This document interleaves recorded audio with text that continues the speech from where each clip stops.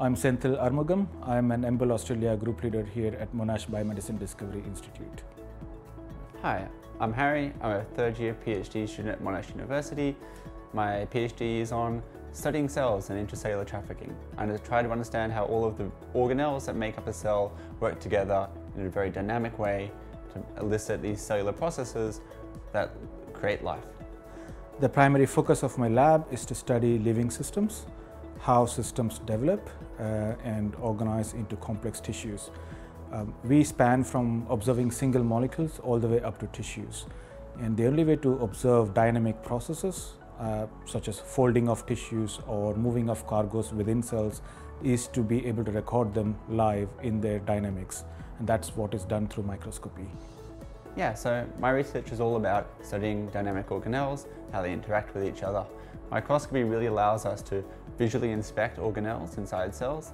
It allows us to understand how they work together, how they interact with each other, and these sort of dynamic phenomena can't really be captured with static techniques. So microscopy really allows us to see these events happen in real time and understand how they work together.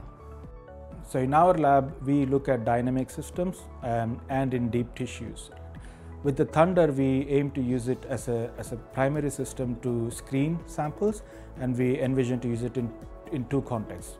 First one is in live cell dynamics, for measuring live cell dynamics for a substantially long duration of time. And this is prone to phototoxic effects when you use a laser-based systems. However, THUNDER uses an LED-based system, which is very photogentle, and therefore, with a fast camera, we can capture fast processes for substantially long amount of time, giving us an immense amount of data and insight into what must be happening in the biological system. The second context is that of imaging tissues, and this can be live tissues or fixed tissues with clearing or expansion microscopy. And when you're imaging three-dimensional tissues, you need to gain volumes of samples, and getting volumes of images using traditional systems like confocal can be very time-consuming. However, THUNDER employs a very fast stage. On top of that, it employs this process of computational clearing and deconvolution, which immediately gives you very rapid imaging. On top of that, much better contrast and resolution.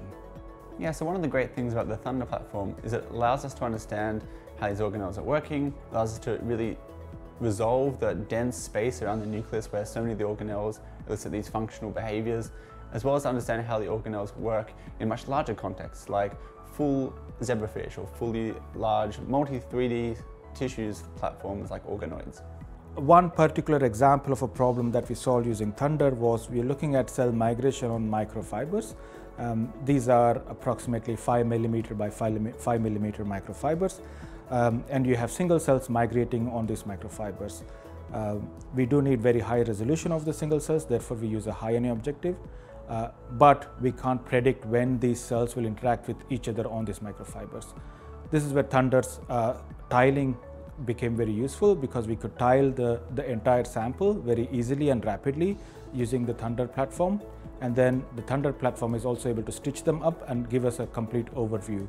Because it was originally taken using a high-NA objective, we can also zoom into individual cells and have the high-resolution events recorded as well simultaneously.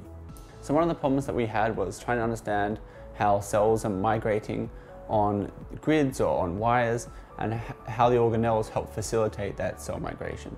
And so one of the good things about the THUNDER platform is the large tiling.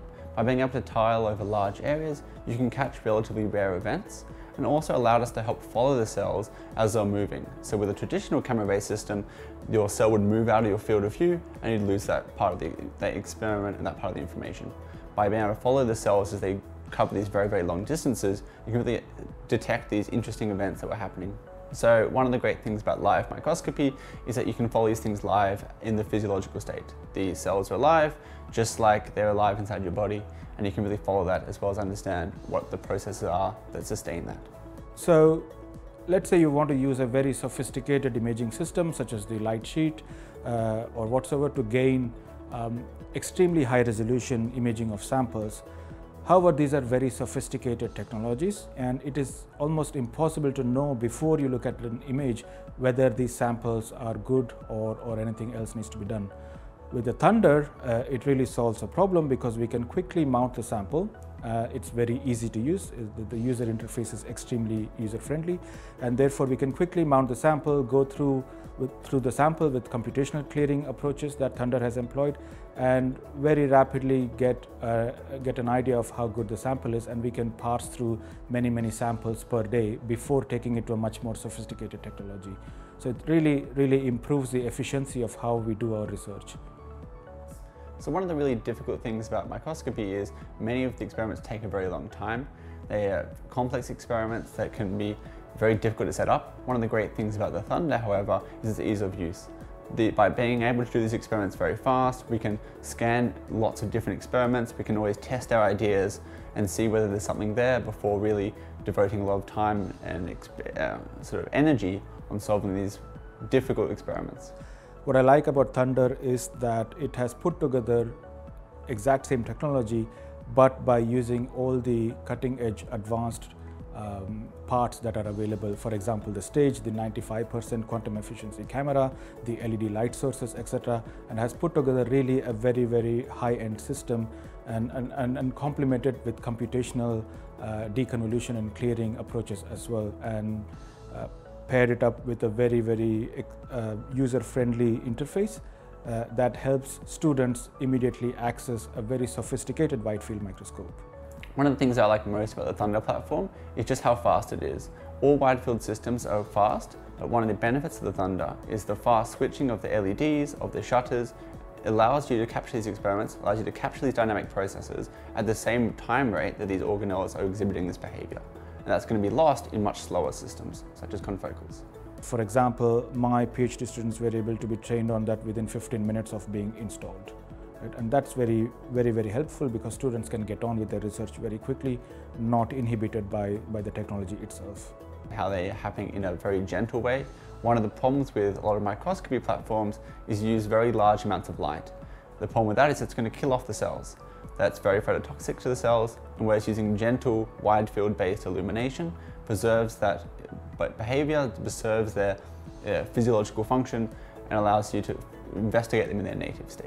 When you expand a tissue, you immediately gain about, if you expand 4 times in one dimension, you're expanding it by 4 cube in the entire volume, right?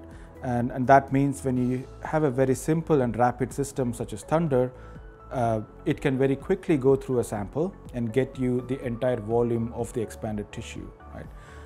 And it will also work very efficiently with the computational clearing, because expansion also automatically allows computational clearing to be applied and achieves better contrast and resolution. So one of the future applications for the Thunder that I would love to see is multi-camera Thunders, which allow you to get the same information but even faster, as well as capture more dynamic information that can take place through multiple hyperspectral channels. I think we've been extremely delighted to use the most advanced form of wide field imaging in today's world, and we, because of its user friendliness, my students love it, and I envision that it will become a routine workhorse in our general imaging pipeline in near future. One of the things I would use to summarize this experience as an experienced microscopy user is just how easy it is. One of the things I do all the time is train other users, and being able to train users in the span of a couple hours rather than over multiple days has been a real time saver for me.